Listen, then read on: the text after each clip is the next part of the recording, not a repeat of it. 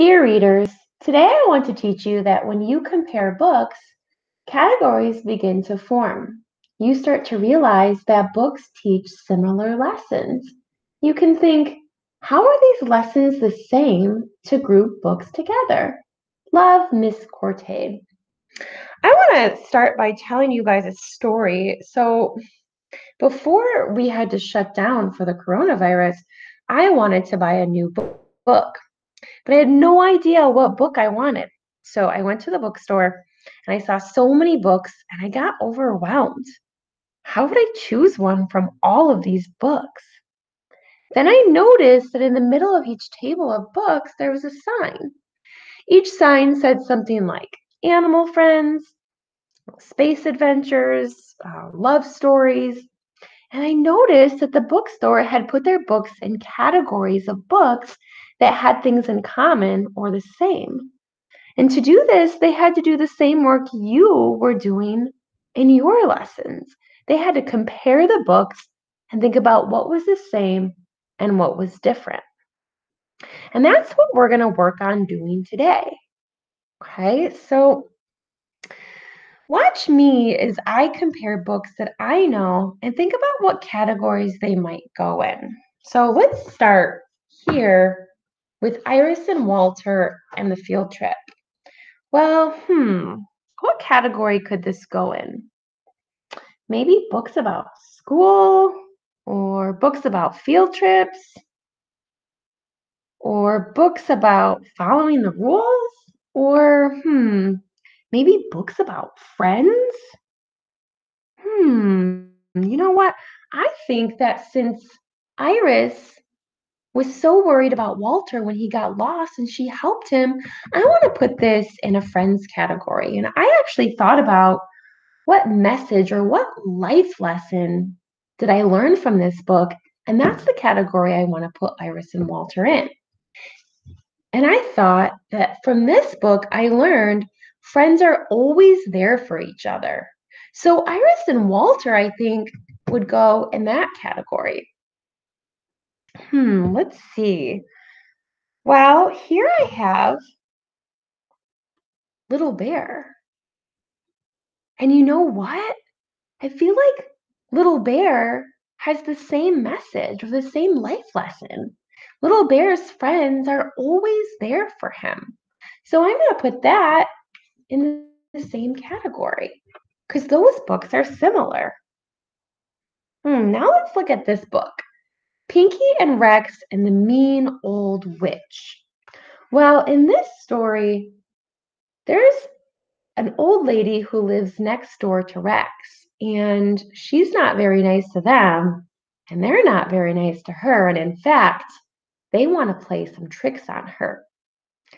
You know what? I don't think that this book would go in this category because friends are always there for each other isn't the message or the lesson that I get from Pinky and Rex and the Mean Old Witch. But you know what I do? What message I do get from this book is to treat others as you want to be treated. So now I have two categories. I have friends are always there for each other, and I have treat others as you want to be treated. So now let's look at some more books and see if we can decide what category would they go in. Here I have George and Martha one more time. And if you remember in this book, George and Martha are best friends and they help each other whenever they're in need. So let's see, treat others as you want to be treated. Our friends are always there for each other. You know what? That's another one that goes here. From George and Martha, I learned that friends are always there for each other. Let's keep going. Ooh, here we have one of my favorite books, Ish. And if you remember in this story, Ramon loves to paint. He loves to draw and paint until his older brother laughs at him, and then he gets really discouraged and he decides to give up until he finds out that his little sister has been making an art gallery of all his drawings and paintings. And then he doesn't feel discouraged anymore. He actually feels like, oh, wow, this is so freeing. My paintings and my drawings don't have to be perfect. They can just be ish. They can look plant-ish or flower-ish. And so let's see. Does this go in the category friends are always there for each other? I don't think so. Treat others as you want to be treated? I don't really think it goes into either of these categories. Let's think. You know what I think about this one? Don't give up. At first, Ramon gave up, but in the end, he learned, I'm not going to give up. I'm going to keep practicing. I'm going to get better. My work doesn't have to be perfect. So I'm not going to give up and I'm going to keep trying. So now we have 3 categories. Let's keep going. Let's see if we can find some more. Oh, here we have another one. Frog and Toad are friends. Where would this book go? What do you think? Well, which category would that go in? I want you guys to decide. I'm going to give you another one. Here's our story, Poppleton. What was the message in Poppleton? Was it about not giving up? Was it about treating others as you want to be treated? Was it about friends are always there for each other?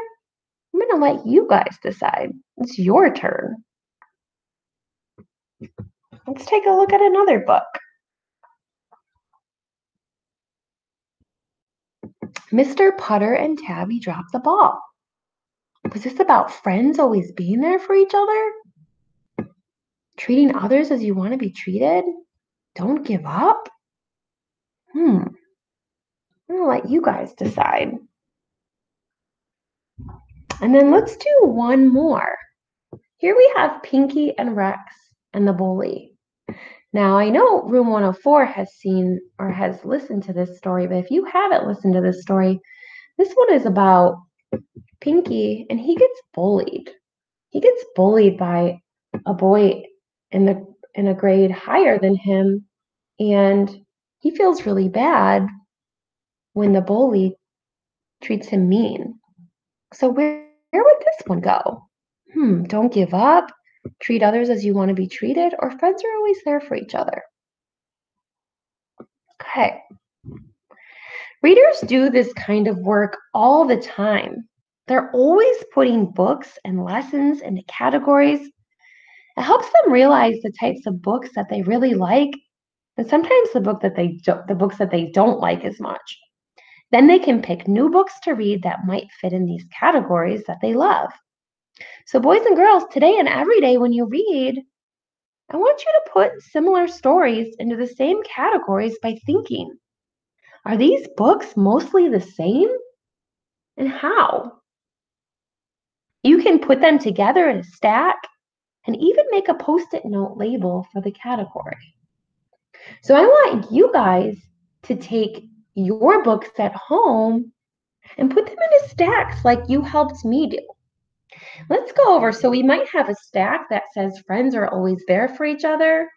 We might have another stack of books that the similar message is to treat others as you want to be treated. You might have another stack with a similar message of don't give up. You might have another stack with the message to do your best. Your best is good enough. You might have another stack of books where the message is to be honest. Okay, and you might actually think of some different categories of how you can group your books. All right, off you go, boys and girls. Have fun.